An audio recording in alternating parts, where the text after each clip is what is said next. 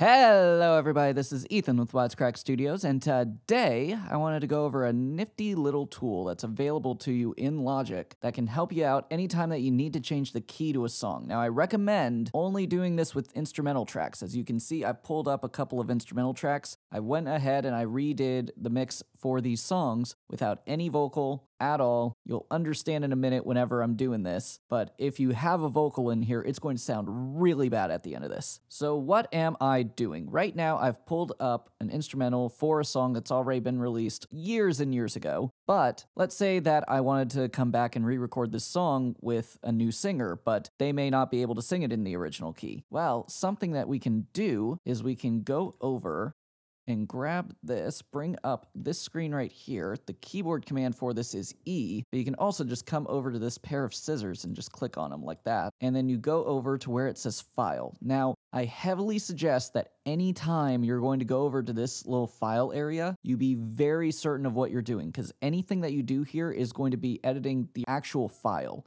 If I go in up here and I go ahead and let's say I put it there, I hit Command T to cut everything before that point and I get rid of that, I can still come through, grab it, and bring it all back. That's just editing, that's not messing with the file. This is gonna mess with the file. So, with that in mind, what I'm going to do is I'm going to come over here to Functions, grab the Time and Pitch Machine, and I'm going to go ahead and transpose this whole thing. Now, let's say I only want it to go up 1/2 step. I'm going to go ahead and grab it and bring it up 100 cents. That is going to be 1 semitone or a 1/2 step. If you need it to go down, it's just -100. But in my case, I want it to go up. So there we go. I've noticed that this trick works a lot better making things go up in pitch than down in pitch. So with that in mind, I'm going to go ahead and hit Process and Paste, and we'll go ahead and fast forward to whenever this is done. And now that that's all done, let's go ahead and listen to the original versus the new one.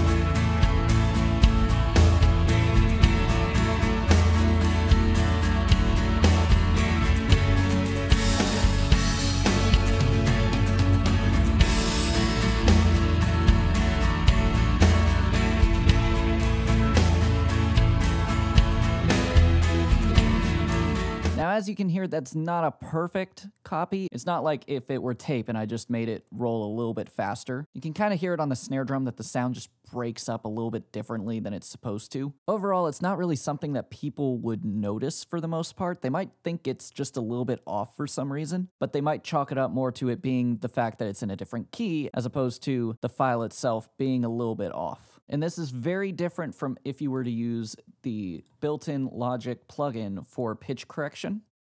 I already have it saved up here. Because if you were to do the same thing, but this, it would work a little bit more like this. And I'm not a huge fan of this plugin for this reason.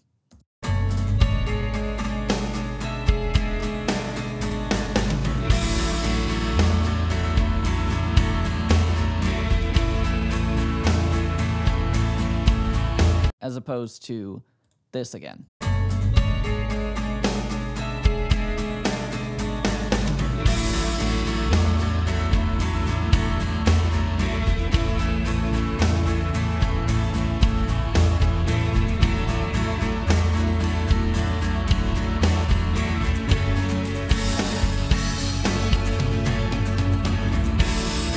This is a nice little trick for any moment where you just need the instrumental to be in a higher pitch. Let's say that you have someone that wants to come in, sing a cover of the song, or maybe you're at a party and everybody wants to do karaoke. Suddenly you have the ability to change the pitch of the song so that they can just come in, sing it, Nobody's going to care that the guitars sound a little bit off on the farthest ends of the stereo. It's just going to be nice, it'll be quick, and you never have to worry about it again, because as long as you have this original file, you have the original file. You never have to save this one. This is a completely different file that I went ahead and recopied just so that I would be able to have this, and if I don't like it, I'll delete it. Now I need to make sure that I reiterate again, this is a completely different file that whenever I save and leave, that file is going to be exactly like this. This one is going to stay the way that it was, but this one has been changed permanently. Even if I go through and I change the pitch back using the pitch machine again, it's going to still be a little bit off compared to the original because there's going to be a little bit of the little digital artifacts from changing it and then changing it back. So if you ever do this, make sure that you're doing a copy of the original file and you have the original file saved somewhere else so that you don't accidentally write over your original file and make it not as good as it could be.